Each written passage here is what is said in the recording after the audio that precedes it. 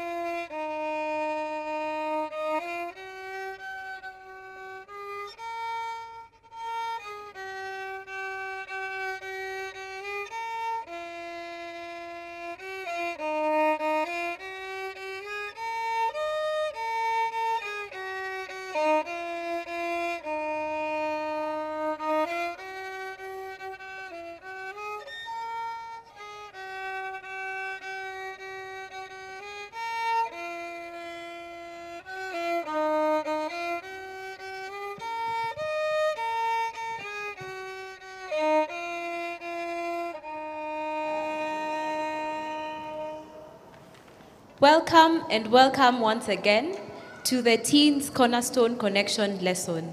We are blessed to have you and would like to invite you to turn to your lesson 5, which is entitled Last Longing Look. So with me here, I have 3 panelists, and I would like each one of them to introduce themselves, starting from my immediate left. Hello everyone, my name is Grace Washeke and I'm happy that you're all here. Happy Sabbath, everyone. I'm Finley Chabar. Happy Sabbath. My name is Seth Ruben Mokaya. I'll be taking you through what do you think section and the key text. Amen. Thank you. And my name is Bridget, and I'll be your moderator for the day. So before we start, I'd like to invite Finley to start us off with prayer. Let us pray. Our most gracious Father, I come before you. Thank you for this day. As we go to discuss the lesson, may you enable it to have a long-lasting impact on our lives. In Jesus' name, I do pray and believe. Amen. Amen. Thank you, Finley. So today before us, we have a very interesting lesson. The Last Longing Look, as I said, is the title. Now, for those of you who've probably traveled to a beautiful place, maybe you've, at the time when it's, when you need to depart, you usually say, let me just have the last look. at this place. Like you just want to have the last feel of this place. I'm thinking it really used to happen, especially in the olden days, where maybe they didn't have cameras to, keep the memories and photos of such places. And so today we are looking at the story of Moses. His life is coming to an end. And Moses, as we all know, was the leader of the Israelites. He's the one who started them off when they had cried out to God. And God saw and he heard their cries, and he chose Moses. Now remember, Moses had his own issues. He was a stammerer. There are times when he doubted God. But through it all these 40 years, he has proven to be a true friend of God. And so today we're going to see what happens in his last days, and eventually how he retires to his death, or to sleep as we would call it, and eventually the lessons that we can learn from that.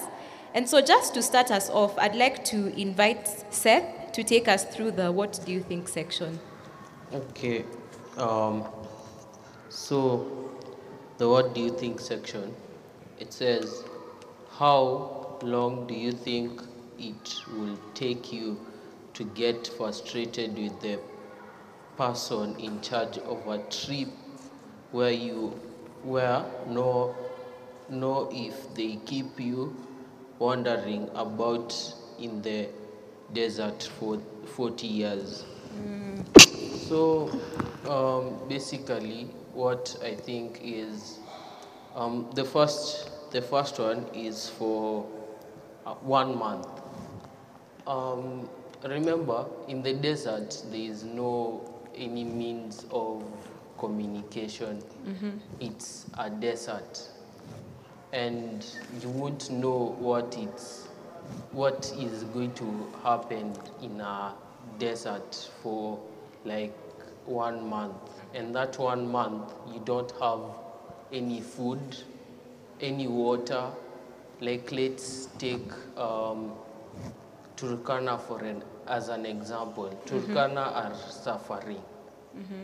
And I think that God is trying to say that no matter the circumstances that you're going through in life, you at times have to constantly pray for that thing that you've been waiting for such a long time. Yes. I don't know what my fellow panelists have to say about that. Yes. What do you think, Gracie? How long would it take you to get frustrated if someone who told you maybe your trip would take 2 weeks and then you end up wandering for maybe 1 month or more? Honestly, by the end of the second week. Right? What about you, Finley? What do you think? By the end of the 3 months. Right? I think I would get frustrated similarly like Gracie. Like, if the trip was supposed to take 2 weeks, by the time the 2 weeks are over, I'm already tired. And so it's just a question for us. It's very easy for us to quickly get frustrated when things are not going our way. And you can see, honestly, to some extent, when I look at the Israelites, they were valid. It was okay for them to actually say that, why is it that to complain? Because they were supposed to take 2 weeks and they ended up taking 40 years. So truly, you can see that their excuses and their complaints, to some extent, were valid. And there's also a part there in the "What do you think" section that was asking, do you agree or disagree? So maybe I'll ask Finley. So do you agree or disagree to this? Moses should have been allowed into the promised land. What do you think about that? I disagree. Because what God does, he does it with a purpose and a reason. Amen. And Gracie, I'll ask you the second question, which says, Moses was a success. Do you agree or disagree? Oh, 100% agree. Because, he took people who were enslaved for 400 years. And by the time he died, this, should I say, ragtag bunch, very big bunch of people, were now, structured. They were now a nation. Amen. I agree. Moses was a success. And we'll be talking about success just shortly into our lesson. Now, in our lesson today, the fundamental belief is fundamental belief number 26, and it's about death and resurrection. Now, in the Bible, we are taught that death is just but sleep. So when you go to sleep at night, assuming that all of us sleep at night, you close your eyes, and then the next thing is you'll be waking up in the morning. You probably don't remember what happened during the night. So similarly, death is compared to sleep. You just go and you don't know what happens when you're asleep. So we are told in the Bible that the wages of sin is death. But it is only God who alone is immortal that will grant eternal life to all those who chose to have that eternal life. And so later on in the story of Moses, we are going to see that God did indeed resurrect him. He did not see the promised land, but he eventually got to a better land, which is heaven. And so we are going to see that later in our lesson. So it's just an encouragement to us that to those of us who've lost, our loved ones, there's always that gap that is there. But just like Moses, God will eventually come and resurrect all those who are righteous, and we'll be with him together in heaven and we'll celebrate. So that's our encouragement for the day. Now I'd like to invite Gracie to take us through the into and out of the story. Actually supposed to be... Oh, sorry, Finley. Finley, please take that. So in the intro of the story, it says that Moses climbed Mount Nebo, where the Lord showed him Canaan. So he said to him that he promised Abraham, Isaac, and Jacob the land, and he will give it to their descendants. But God said to Moses that he has let him only see, but he will not cross over into it. So Moses died there in Moab, just as the Lord had said. He buried him in the valley opposite Beth Peor. But to this day, no one knows where his grave is. So Moses died when he was 120 years, and his eyes were not weak, nor his strength gone. The Israelites grieved for Moses for 30 days in the plains of Moab. Now Joshua was filled with the spirit of wisdom because Moses had laid his hands on him. So the Israelites listened to him and obeyed what God had commanded. Since then, there was no prophet in Israel as Moses, because he did the signs and wonders the Lord sent him to do in Egypt, that is, to the Pharaoh and to all his officials, and also to the whole land. For no one has ever shown the mighty power or performed the awesome deeds that Moses did in the sight of all Israel. Now in the out of the story. Sorry, just before we get out of the story, thank you so much for that summary that you've given. So our scripture story, as Finley has given us, is from Deuteronomy chapter 34, but we're encouraged to read all the way from chapter 31 to chapter 34. So I just want to bring in a story that we're given in the lesson of a young man. So there's a young man who was invited to a party by his best friend. So his best friend told him, when you come to the party, please bring along with you raspberries. And so his friend said, okay, fine. So a week later, just a few days before the party, he reminded his friend again and told him, please remember to bring for me the raspberries. And he said, yes, I will do that. So on the day of the party, this friend got really busy. He had so much work. He was frustrated. His vehicle broke down, so he had to get a mechanic. And so it really delayed him. So by the time he got to a supermarket and was now looking for berries, he had forgotten what kind of berries his friend had told him to get. And of course, in a supermarket, there's a vast array of fruits to choose from. So he went to the berries side and he found so many berries, and he saw strawberries and he said, everyone loves strawberries, so I'm going to get those strawberries. So he carried the strawberries along with him and he went to the party, though he was late. So at the door, he knocked. His friend opened and he asked him, did you get the raspberries? And he said, oh my goodness, I have strawberries. Now, unfortunately, this friend of his was allergic to strawberries. So he said, it's okay. The other people will probably eat the strawberries. And it turns out that everyone else really enjoyed those strawberries. Now, the point of this story is that, yes, of course, this young man who brought the strawberries felt really horrible, but that didn't kill their friendship. Now, it's just likened to the story of the relationship that Moses had with God. And Moses didn't do everything as God had commanded. As we've seen, the one sin that he committed that made him not get into the promised land did not make their relationship be, cut off. God still loved him and eventually did save him and took him to heaven. And so it's a lesson about the relationship, the kind of relationship we have with God. Do you have such a relationship or a partnership with God as Moses did? Yeah? Moses was human just like us. He was not a perfect human being. He did have his own faults. He did disobey God at some point. And that should be an encouragement to us that, yes, there are times we may fall. But the question is, do you stay down or do you dust yourself up and get up, right? So that's the bridge that I wanted to bring into the story. So Findlay, you can continue. You take us through out of the story. So the first question is, to whom was God trying to teach a lesson by not letting Moses into the promised land? According to me, God wanted to teach the Israelites the lesson because God wanted to show the Israelites that they should not make decisions out of anger, because most decisions made out of anger are destructive, not the constructive ones. Amen. So the second question is, what legacy did Moses leave to the Israelites at his death? So the legacy was he saved the Israelites from slavery in Egypt. The third question is, why was this legacy so important? So it shows that the Lord needs people to be in good rapport with, just like Moses.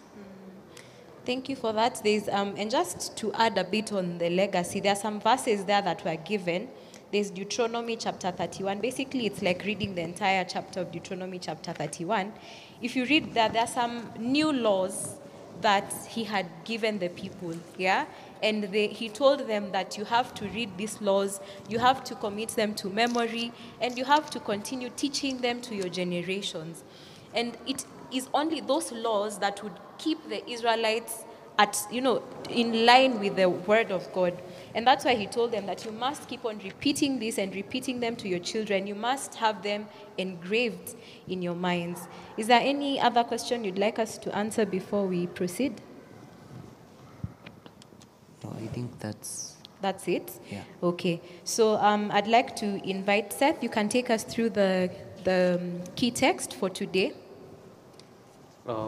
Okay. So the key text for the day, it comes from the book of Deuteronomy chapter 32, verse 4, Verse 45 to 47. Right. Then it says, when Moses finished, let me look for the Good News version. And shortly we are going to answer the question of what does success mean to each one of you. So that's a question we need to answer from today's lesson. So our key text, Deuteronomy. Okay, a little bit. Someone can read it for us as I'm looking for it. Deuteronomy chapter 32, verse 45 to 47. This is the New International Version. Gracie, do you have it? Yeah. Yeah, you can read it for us. Okay, from the New International Version, it says, when Moses finished reciting all these words to all Israel, he said to them, take to heart all the words I have solemnly declared to you this day, so that you may command your children to obey carefully all the words of this law. They are not just idle words for you, they are your life. By them you will live long in the land you are crossing the Jordan to possess. Amen. And so from this, we can see that obedience carries along with it the gift of long life. Moses has made it very clear that if they were to follow these words of the law, then their lives would be preserved. And it is so true for us today. If we keep the commandments of God, in just even how the 10 commandments are summarized, if you choose to break one, there's always a consequence, right? And that consequence is often something that brings along with it pain. And so if you want your life to be prolonged, you ought to follow the commandments of God. Seth, is there anything that you'd like to add in the key text? Okay, so the key text, I'll read it again. This is the Good News version.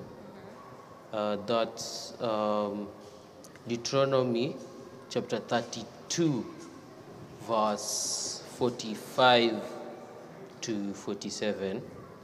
So, chapter 32, it says, "Their enemies, corrupt as Sodom and Gomorrah, are like vines that bear bitter and procession grapes." 33, "Like wine made from the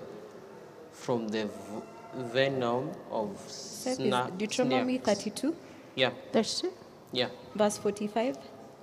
Verse 45. "Moses and Joshua, son of Nun, reached this song that the people of Israel could hear it. When Moses, that's 45, when Moses had finished giving God's teachings to the people." So I'd like to expound more about that one. Remember, the Israelites worshipped idols. And in the Bible, it specifically says you should not worship any other gods but me. What did the Israelites decide to do? They decided to worship a calf. And it was actually against God's law, of which it's not good to worship idols. Absolutely. It's not good. And the guys who call themselves the gods with small g. And let's take Sodom and Gomorrah. Why did God destroy Sodom and Gomorrah? Because the guys were actually worshipping idols, and of which it's against God's law. Yeah. True. Thank you so much for that insight, Seth. So as we proceed, I'd like to invite Gracie to give us more insight about this very interesting lesson of the life of Moses.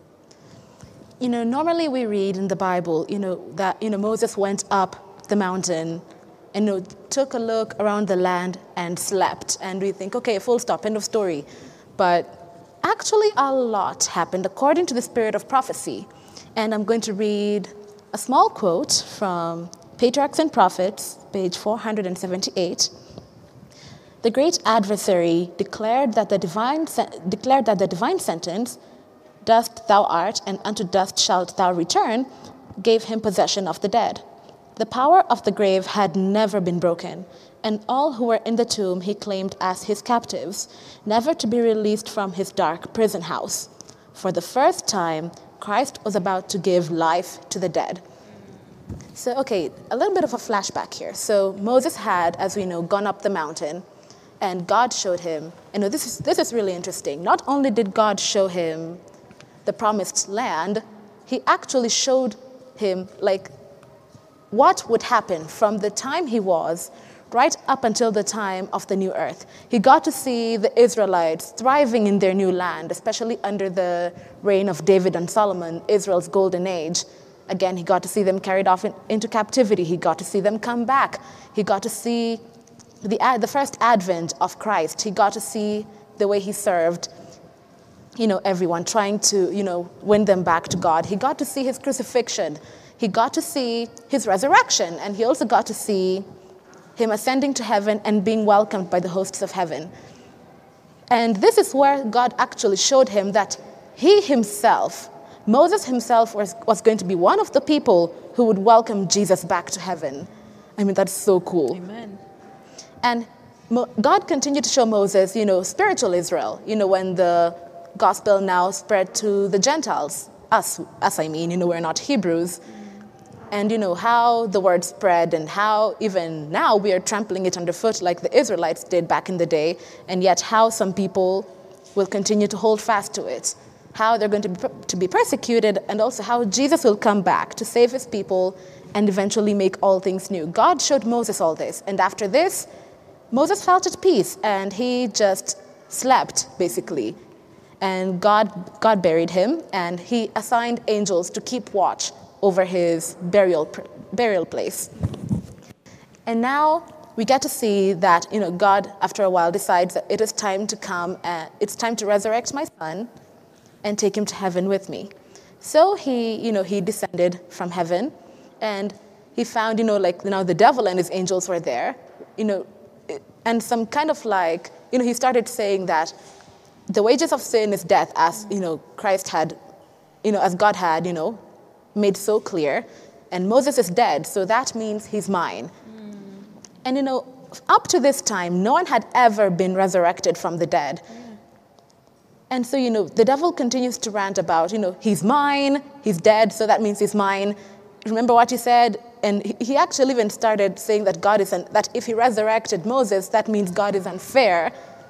But, all that Jesus said, as we see in Jude 9, is, he said, the Lord rebuke thee. That's all he said. And for the first time, he was able to break the chains of death. He called Moses back to life, and they ascended to heaven together. So, yeah, basically, yeah. Amen, amen. Thank you so much for that insight. For me, it is spectacular that Moses was shown everything that would happen from the point of after his death to the point of when the new heaven and earth would be established. That's such a beautiful, scene that he had right there. Now, I have a question to my panelists. How would you like to die? If you were given an option to choose the way you want to die, how would you like to die? Maybe I'd start with Findley. How would you like to die if you are given the chance to choose? I'd like to die at a ripe old age and a natural death. A natural death. Yeah. Okay. Mm-hmm. What about you, Seth? For me, I'll say like a peaceful death, because I don't want to cause too much problems regarding to financial bills or something. I just want a peaceful death. Yeah, that's what I need. Okay, interesting. What about you, Gracie? I'd also like to die a peaceful death. I've lived to a ripe old age. Hopefully, I'll be healthy. I'm not dying from any disease. I'm just dying because my time has come. Right. Now, it's interesting that each one of you has said, a ripe old age, peaceful death. But what if, God forbid, your ripe old age, in quotes, is maybe 20 years or maybe 30 years only? Yeah? Because as soon as you've fulfilled your purpose, then if there's nothing more for you to do, then that's it. There's really no need for you to be here anymore on earth. But anyway, for most of us, truly, we want to live, to a ripe old age. We want to maybe have our family, friends, right, beside us. And even when you look at how Aaron died, I think a few lessons ago, we studied about how Aaron died. He went up the mountain with one of his sons and Moses. And, Moses stripped him of his priestly garments, and they put it on his son, who was going to take over the priestly duties. And just quietly and slowly, Aaron died in the arms of Moses, and they buried him there. Now, interestingly, to look at Moses' death, he died all alone. There was nobody else. I think it's sad to die alone when there's no one right there beside you. So that's one thing I found interesting. But then one other very spectacular thing that comes out of even the life of Moses is that God actually told him when he would die. Can you imagine God telling you when you will die? So I don't know how that trek up the mountain was for Moses when he was thinking, I'm going up this mountain and I've been told that I'm going to die on this mountain. But of course, I'm going to die after seeing the promised land. But I don't know how it's If like I may, walking. Yes, Gracie. according to Patriarchs and Prophets, Ellen White said that, he actually had very little thought for himself as he went up the mountain. Actually, the only regret he had was that, that one little sin that he had committed. And that was the only thing that he was, feeling sorry for. He confessed once more. But he was mainly worried about the welfare of the Israelites, whom he viewed like, his children. He'd guided them for the past 40 years. So, they were his top interest. He didn't really think much for himself. Amen. What a selfless character Moses was, that at the point of his death, he's thinking about the people he's leaving behind. Now, back to the question that I said we would discuss. So what does success mean to you in a very summarized way? So Seth, what does success mean to you? That's a quite difficult question, but Just in summary? just in summary, success to me, it means that if you work hard, that that people usually say out here, it's work hard, play hard. So yeah, that's, for me, success is you have to work hard for it. Yeah. Okay, so your success is working hard. Okay. What about you, Finley? So according to me, I define success as the things you do for others so that they will uplift them and not you, just like Moses did. Oh, wow, I like in that. Exodus. He helped the Israelites being commanded by God so that they will come out of slavery.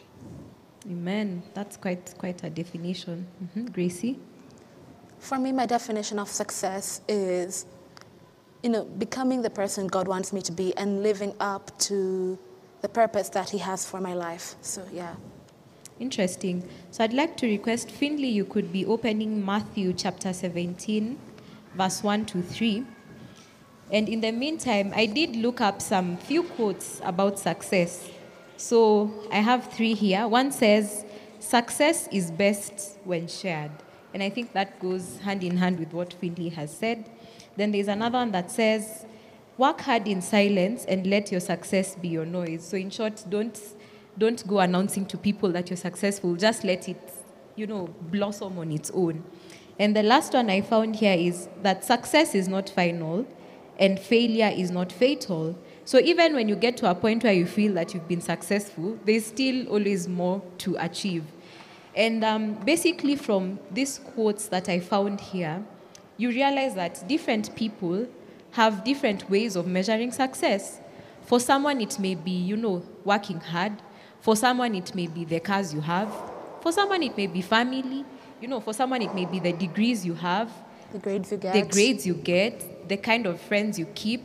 So success means different things to different people. But before Finley reads Matthew 17, verse 1 to 3, Gracie, please read for us the further insight. They give us a definition of what success is, the second quote on the further insight. So we're going to have 2 quotes for the further insight. The first one is going to come from the book Education by Ellen G. White, page 135. The Bible's principles of diligence, honesty, thrift, temperance, and purity are the secret of true success. And the second quote, still by Ellen G. White, comes from Patriarchs and Prophets, page 509. The secret of success is the union of divine power with human effort. Those who achieve the greatest results are those who rely most implicitly upon the almighty arm. Amen, amen. So if you want to succeed, you need to combine your human effort with divine power from the Lord. And that means that you cannot succeed on your own. Yeah? As humans, you cannot succeed. So Finley, you could read for us Matthew 17, verse 1 to 3. So Matthew 17, verse 1 to 3 in the NKJV version says, now after 6 days, Jesus took Peter, James, and John his brother, led them up on a high mountain by themselves, and he was transfigured before them. His face shone like the sun, and his clothes became as white as light. And behold, Moses and Elijah appeared to him, to them talking with him. Amen. Thank you for that. So that was just evidence that indeed Moses was resurrected. I know there are some people who don't believe that Moses was resurrected, but we can clearly see that in the New Testament, when the transfiguration was occurring, he was among the people. And truly, this was a blow to Satan, even as Gracie told us, because Satan thought that he had power over Moses when he was dead. But when Jesus resurrected him, it was victory over Satan. And so this, as we said, was one of the first times actually that we see that God had raised someone. And it is an encouragement to us that indeed God will come and raise all those who are righteous to go up to heaven with him. So even as we close, let's turn to Deuteronomy chapter 31, verse 6. I'd request Gracie to read that for us. So Deuteronomy 31, verse 6. If you have it, you can read it. It says, "Be strong and courageous. Do not be afraid or terrified because of them, for the Lord your God goes with you. He will never leave you nor forsake you." Amen. So the Lord promised Moses, he promised Joshua that he would be with them to the end. And even as we've defined success, everyone with a definition of success, it would be important for us that even as we get to, the ripe old age that we have probably described, if God gives us grace to get to that age, then we would like to look back on our lives and say that indeed I have been successful. Yeah, so it is a challenge for you that even as God has promised to be with us, as we've read in Deuteronomy 31, verse 6, would you look back on your life at the end and say that, truly, God, I have lived for you. Truly, I have served you. Yeah? So it is for you to decide what kind of a person you want to be right from this day. Every moment by moment, step by step, day by day, to choose what you want to do. So we saw how Moses, because of that one sin, was denied entry into the promised land. And maybe for us, there are some sins that have denied us some blessings. And that should not deter us from still having a relationship with God. We are encouraged even from the life of David. Remember, David committed a grave sin, yeah? And yet he's still considered a friend of God. So it is true that indeed it doesn't matter what you have done, but true confession and repentance will eventually lead us back to God, and he still promises us eternal life in the end. And so I think let's just quickly go through a few punchlines. Maybe Findlay, you can take us through maybe one or two punchlines, and then we can close. So in Deuteronomy 34, verse 10 to 12 says, "Since then, no prophet has risen in Israel like Moses, whom the Lord knew face to face, who did all those signs and wonders the Lord sent him to do in Egypt, to Pharaoh and to all his officials and to his whole land. For no one has ever shown the mighty power or performed the awesome deeds that Moses did in the sight of all Israel." Amen. Thank you for that. And I'll just read Deuteronomy chapter 32, verse 47. It says, "They are not just idle words for you, they are your life.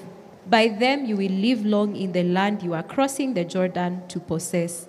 And these are the words that God is telling us today. Take time to think about God's word. As you study his word, meditate upon it day and night. Tell it to your friends. Tell it to your siblings. Tell it to your children when you have children. And may it continue being passed down to all generations. That even at the second coming, it will be said of you that you have done well. You are a good and faithful servant, because you did pass on the legacy to those who are later than you. And so is there anything that maybe one of our panelists would like to add before we close? Yeah. Many of us look at, God's judgment on Moses saying that he wouldn't enter the promised land and all as quite harsh. I mean, if God told him to speak to the rock and water would come out, but he struck the rock and still water came out of it anyway. So what's the big deal? The big deal was he was doing it for the sake of the Israelites, as Finley had mentioned. Because we can see that in the dealing of God with the other Israelites, whenever they did something, he'd punish them. Whenever they did something, he'd punish them. Right. But then when Moses does something and then he fails to punish them, I mean, the Israelites would have thought that God has, a bit of favoritism and would have started treating him, trivially. So he wanted to show the Israelites that, in as much as he is a loving God, he is also a just God. Right. And also, this one we get from Patriarchs and Prophets, that the reason why Moses' burial place remained a secret and still remains a secret today is because, especially if the Israelites would have found out just where Moses was buried, they would have kind of like idolized the place. Right. They would have idolized Moses. And of course, we know that God wants us to worship him and him alone. So everything that God does, it may seem unfair or mysterious, but he has a very good reason for it. Amen. Thank you so much for those insights, Gracie. And that's our lesson for today, the last longing look. I trust that you have been blessed. I'd like to invite Seth to close for us with prayer. Okay. Let's bow our heads for a word of prayer. Thank you, Lord, for this day. Thank you for the gift of life. Thank you for the gift of another quarter. Now, as we are going to depart, guide us, protect us for this we pray, trusting until we meet again in the next lesson. For this we pray, trusting, believing in Jesus' name we pray. Amen. Amen.